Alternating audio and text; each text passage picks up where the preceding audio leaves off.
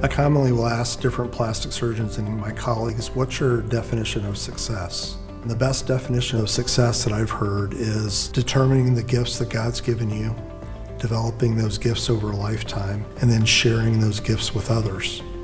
One of the real exciting things that gets me excited to wake up every day is teaching. So we're developing a center of excellence.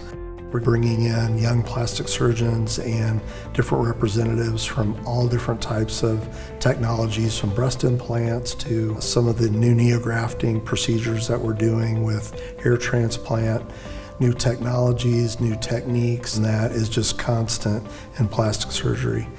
We actually have live AV feeds from our operating room to our boardroom, so being able to watch live surgery and interact real time while in the boardroom, it's very, very exciting, a big honor for our center.